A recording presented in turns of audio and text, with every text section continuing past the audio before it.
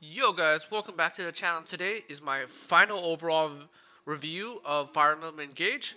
I did want to record this earlier on, but I'm having so much fun with the game right now. So I'm on my third playthrough of the game right now.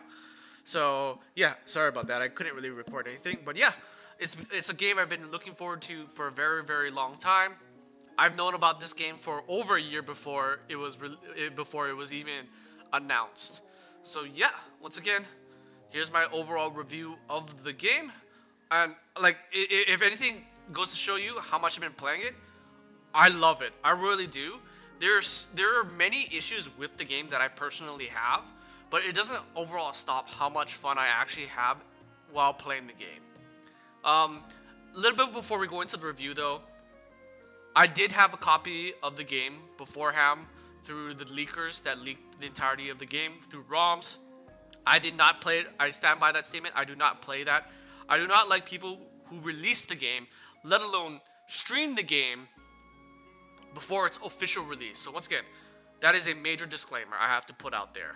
I knew about the game being done through insider knowledge, but I refused to actually play the game before anyone else could get their hands on it, because I feel like that is a major no-no. But okay, with that said, let's go into it. Let's go with from the bottom up. Music design, I have no issues with the music design. Love it. Bringing back a lot of the classics through the amiibos. It might be a controversial take and all that, but I still like all the music in the game. There's no real highs or lows in my opinion. There's nothing that really beats some of those classics. The opening song, once again, stand out. I love it. I love it. Other than that, the OST, it serves its purpose. The Japanese voice acting is absolute top notch. Major big names out there. Love it. All the voice actors did an incredible job. Can't say that with the English version. The English version voice actors, man, those are really bad. Like, I immediately had to switch to Japanese because it was wow. The English voice acting was really bad. Whew. Alrighty, so with that out of the way, appearance as well to the game, it looks amazing on the Switch. I just look at this. I mean, it's no like Call of Duty or something else, but this game looks great on the Switch. I have no qualms about it. I mean, this looks this is like night and day between Pokemon Violet and Scarlet compared to this. It looks great. I love it. Character appearances, realistically speaking, not many people like the character designs in the game because they look too VTuber-ish like, and I can get that. But it makes a lot of the characters, honestly, in this game, more unique and likable. And it feels like no one is like, they are misses, but that's more of a personal opinion than it is anything else. Ultimately, how a character is designed or how they look and all that and the vibe they feel is subjective to everyone, but I feel like with these designs in this game specifically, they all just have their own role to play, and I like it way more than some of the older games where some of the characters are just like, they're just throwaway a little bit more so than anything else.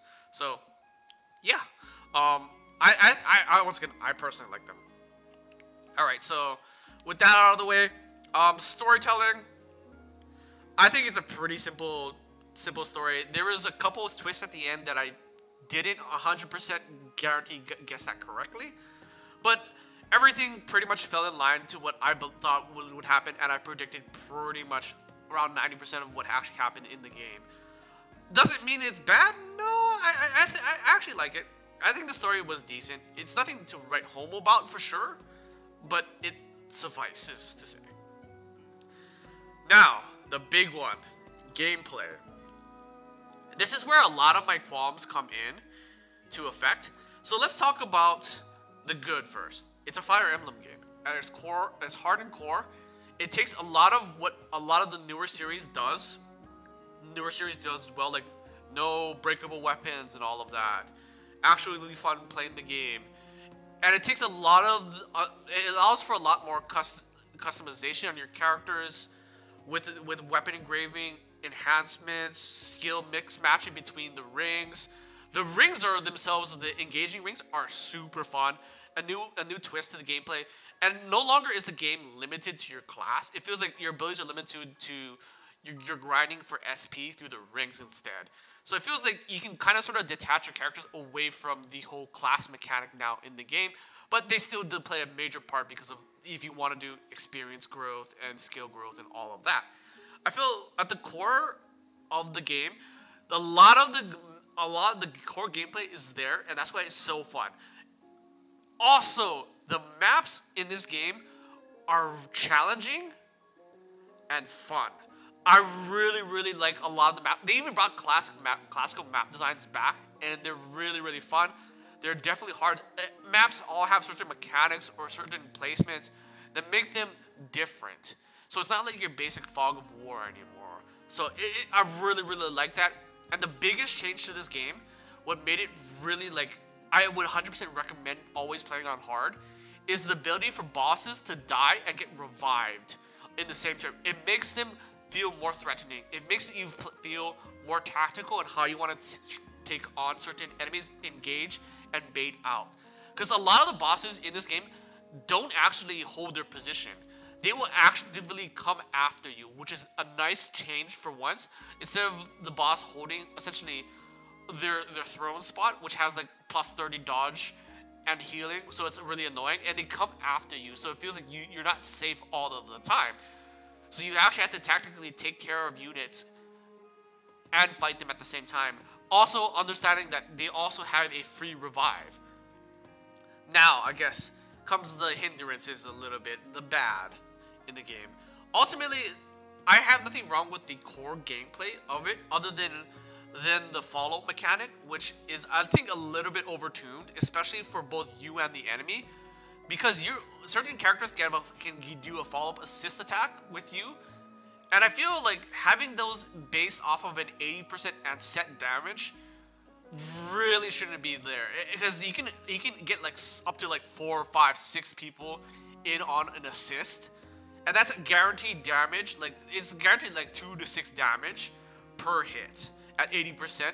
So regardless if you have a 0% hit chance, if you're an assist, you get 80%, which I feel is way too overtuned. Also, core mechanic wise, skirmishers and tempest trials, I feel like skirmishers should give a little bit more than they do, because they really don't give you that much in this game, EXP and money wise.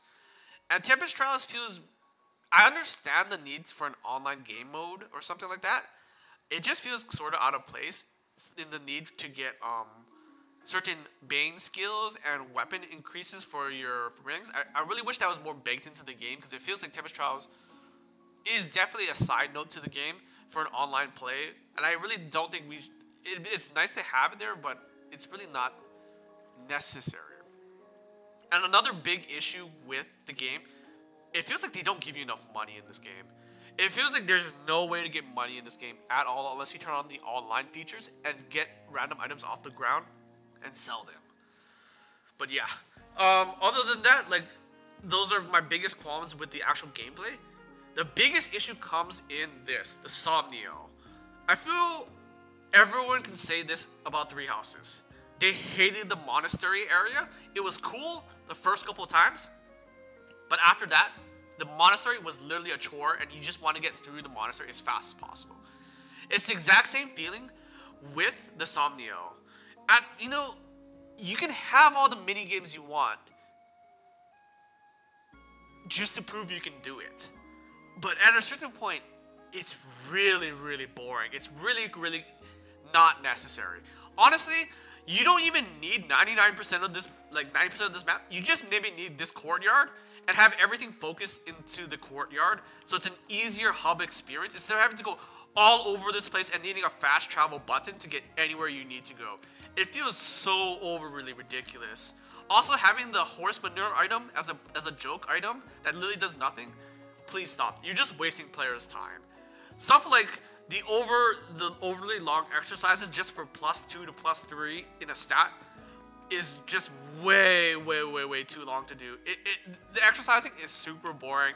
The mini games are they give you items, so if you want to play optimally, you can do them, but it's just an annoyance to do. Having to cook is a fast thing to do, but putting it through a load screen really, really sucks. Also, the ring room and the arena are in different areas of the map for some odd reason, and it just creates a load time menu that feels so unjustified right now when the whole Somnio should be one area. I just it just feels like they didn't think it through a little bit, and I feel like this part appeals to the larger audience, having this hub world and all that, and all these places to go. Maybe let's tone it. I really wish they would tone it back a little bit, make it more of a core experience, and work on that gameplay. Because the gameplay, the maps, the whole feeling of the game feels good. It's just a lot of the mini games are long, unwanted. Like there's unskippable things, unnecessary QTEs for them, for almost no reason. 99% of the time, I just it bugs me about the Somnio. Like the Somnio is such a cool idea. I really like it. It's just it needs to be executed way better. There's way better ways of doing this than the way they're doing it right now. But ultimately, those are my biggest gripes about the game. But it still doesn't mean I don't enjoy playing the game. I think this is leagues ahead of Three Houses. This is easily leagues ahead of Three Houses. So, would I suggest to buy this? If this was your first Fire Emblem game, I wouldn't be mad. This is a really good game, and I really would suggest it to players out there. That's why I'm surprised to say I'm really enjoying this game. But yeah, those are my opinions and thoughts. Till the next one, peace out.